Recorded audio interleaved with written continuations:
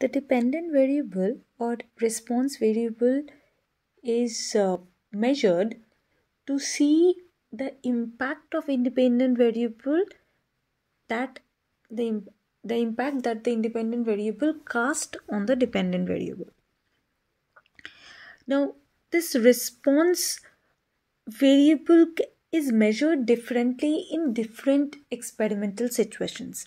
Like in some cases, it might be the number of errors that a rat make in a maze, or it can be how accurately a ball is thrown into the basket, or how quickly the task is done. So, depending on the type of the experiment, how the response will be measured differs. But in every situation, one thing is common, that is, whatever the response may be, it should be measured as precisely as possible.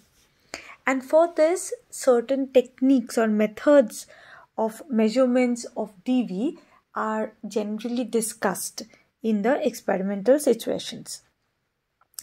Now, the most frequently that are used will be discussed. The first of its kind is accuracy. Now, what do you know about accuracy? Whenever you hear the term, it's how accurately the work is done. That is, what the target is given to you, how accurately that target is achieved.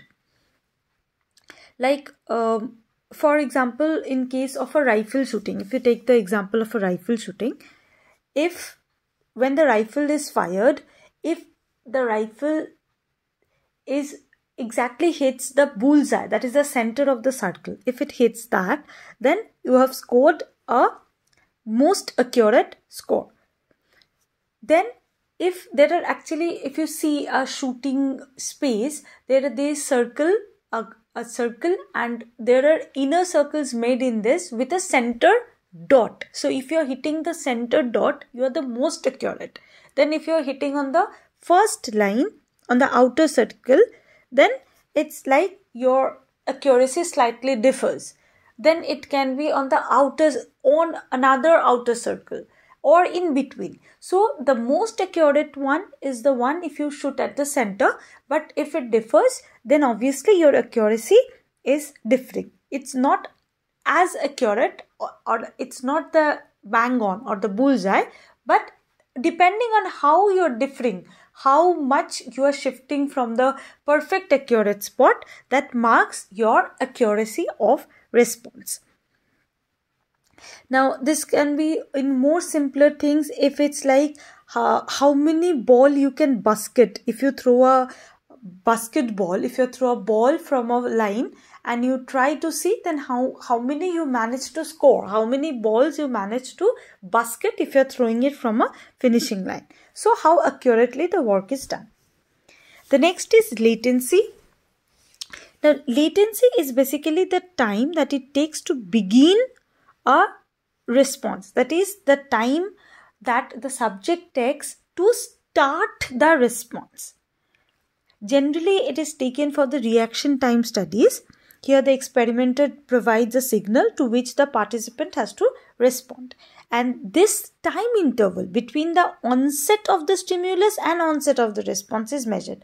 Now, see here, it is not the time for the response. It is how much time you are taking, or the subject is taking, to start the response. That is to make the response, not the total response.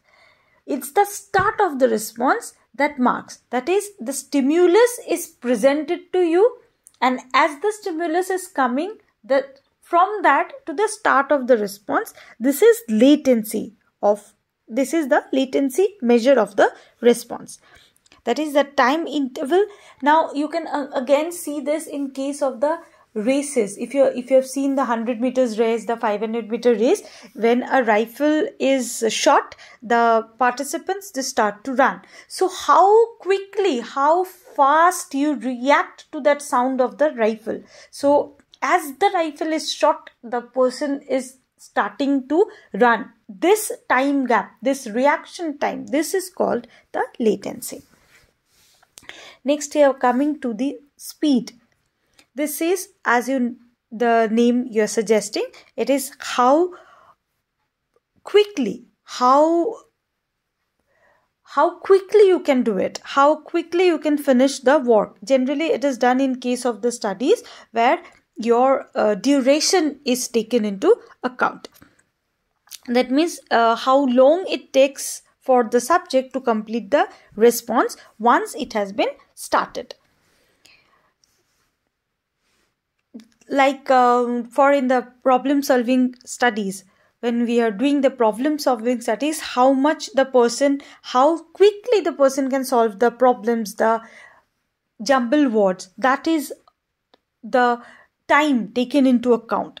That is how quickly you can do that work.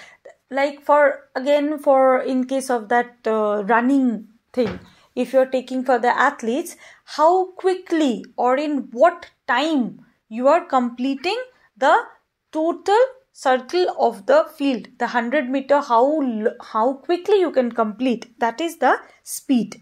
That is a kind of response measure. Next, we are coming to the frequency and rate. Now, frequency is the measure, that is, it measures the number of times a response occurs, as in how many responses an organism makes before the extinction sets in. Okay, before we go on to the frequency, let us first see, just make it a point. There is a difference between latency and speed. Don't confuse between them.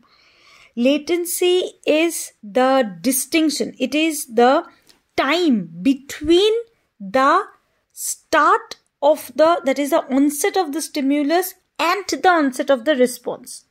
This is the mid time between the onset of stimulus and the onset of response. But for the speed is the time between the onset of response and termination of response. That is the total response time. How much time the person took to complete the response from onset of response to extinction of response to termination of response. So this is the basic difference between latency and speed. Don't confuse between them.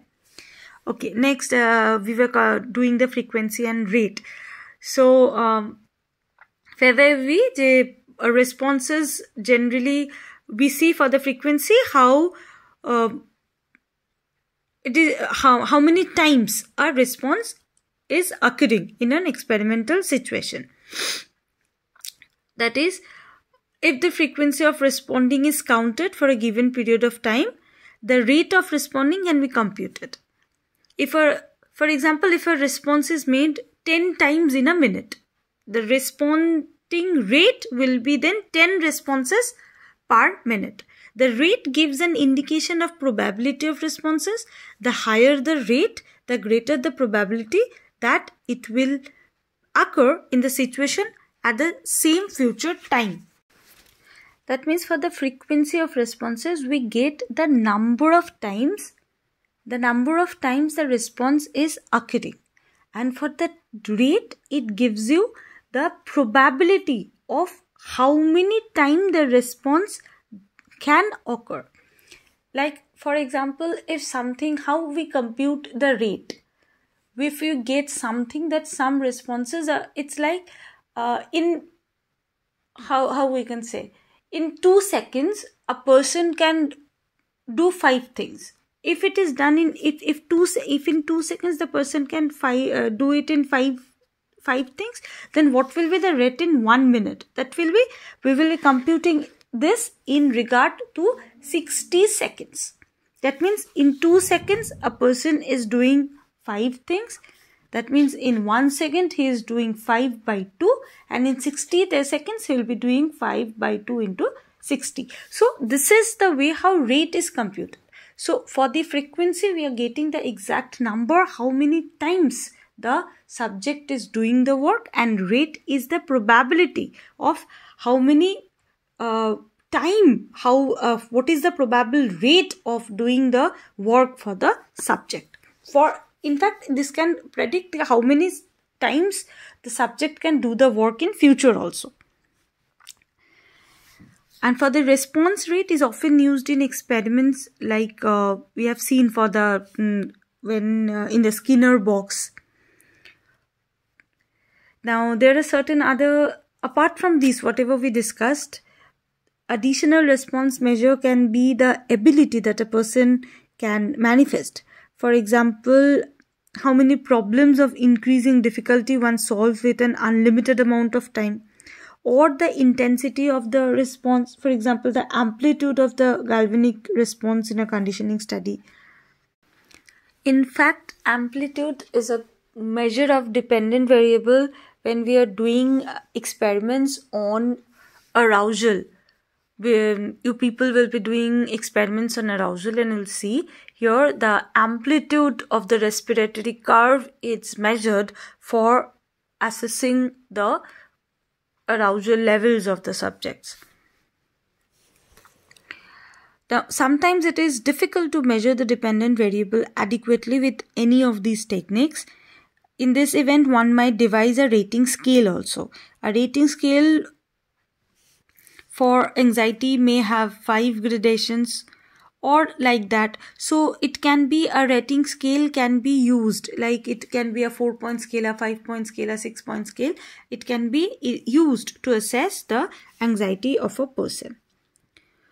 Objective tests can also serve as dependent variable measures. For example, one might wish to know whether physiotherapy decreases a person's neurotic tendency. For this, any of the tests that assesses the neurotic tendency can be first provided before giving the psychotherapy, so that we can assess what is the level of anxiety, what is the level of neuroticism before doing psychotherapy. Then after doing psychotherapy, again the same test can be administered and see if there is any difference in the neurotic tendencies of the person. So if there is a difference, then that can be actually due to the effect of psychotherapy that was done in between. So there are actually various techniques and various ways by which we measure the dependent variables, and this measuring techniques or measuring methods, they give us the exact value that shows the effect of independent variable on the dependent variable. This is very important for your viva and for your obviously general conceptions. If you have any doubt regarding whatever we have discussed today, you can obviously tell me, and we will be discussing it in our doubt clearing class. Thank you, class.